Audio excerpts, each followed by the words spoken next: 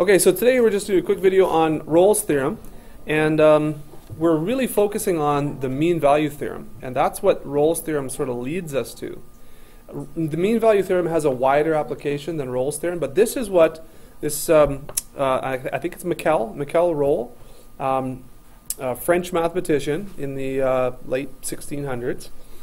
He came up with this idea. Now what he said was this. He said that if f of a, and here's a, if f of a is equal to f of b, and both of those values are equal to 0.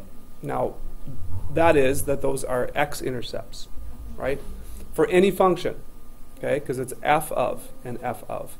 So the x-intercepts here, or f of a equals f of b equals 0. It was proved, and we're not going to go into the proof at all, but for all polynomials, which of course are continuous and all that sort of stuff, using geometry, he proved that there has to be some point on the graph in between a and b. There has to be some point where the slope of the tangent line is 0. Now if you think about that, or if you actually put this into practice, and I'm going to make a few of these graphs here, okay? Let's see, here we go, and another one. Oh wow, just jump all over the place on me, okay? So I'm going to make a few of these here, and I'm going to make a few different types of graphs, okay? So I'm going to make kind of a crazy one like that, and here's another one like this, and of course we have this one here too. So what this is saying is that if you have two intercepts anywhere, so let's say this is A and this is B, and that f of A equals 0 and f of B equals 0, if the graph is continuous, then there will be at least one point where you have to have basically a local max or min, or not necessarily, I guess, but you have to have some point where the slope of the tangent line is 0. Now we could have, which I didn't draw, we could have, here's A, here's B, and the line right on the x-axis, right? You could have that, no local max or min, but there is at least one point where the slope of the tangent is 0. So that's notwithstanding this. But if you have like a regular graph or even some kind of crazy graph like this, there's at least one point, and there may be more, where the derivative is 0. So again, here and here, sure, we have lots of points. There, there, there, right? And again, here, and even the next one, there has to be one point at least where the derivative is 0. So I challenge you to draw some kind of continuous sort of polynomial describing function where this doesn't hold true. And it's found that it does. So Rolle distrusted calculus, this is the interesting part, and spent most of his life denouncing it. Okay, he was not a big calculus fan. It's interesting and ironic that he is known today only for an unintended contribution to a field he tried to suppress. So this is kind of funny.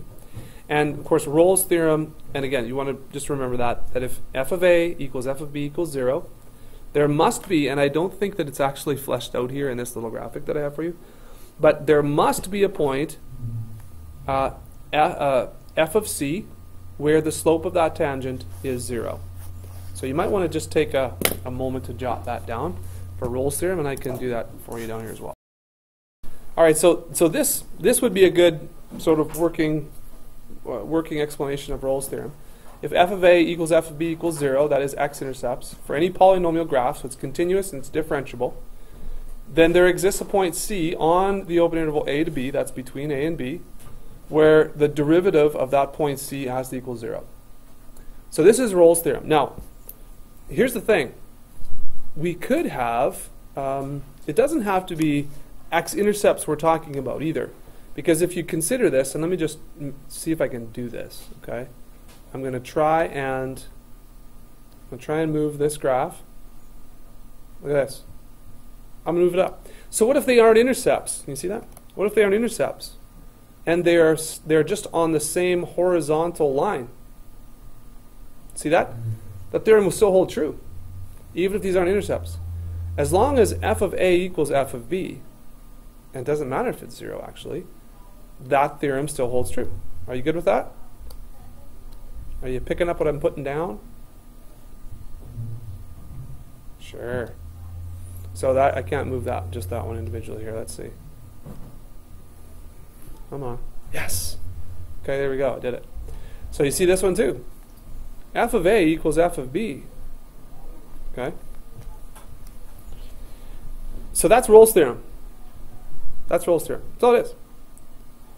Now what's interesting though is let's not talk about f of A equaling f of B.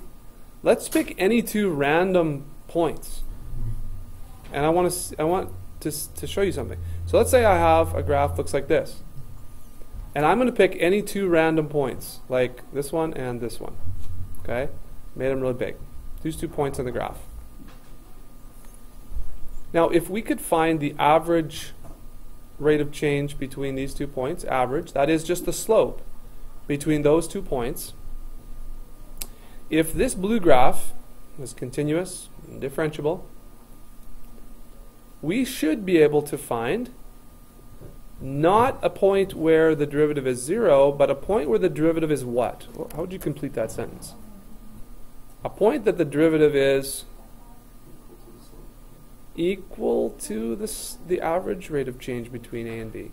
So look at this. You see this? These lines, these tangent lines are parallel. So if it works for horizontal, right, why wouldn't it work for parallel? Right? I mean, you could really take this function, and you could tilt it over a little bit, make them intercepts, and you have all those same lines. So if you just tilted it a bit, still a function, it should work. So if you pick any 2 points here, like here and here, the average rate of change, let's say the slope is 2, okay? Well, you should find at least one point that has a tangent line with the exact same slope. And of course, here we find many. Right? And that is the mean value theorem. Okay? So there's Rolle's theorem and there's the mean value theorem. So I'm going to explain the mean value theorem first. But the Rolle's theorem is stated here as the f of A equals f of B. And I'm going to move into mean value theorem.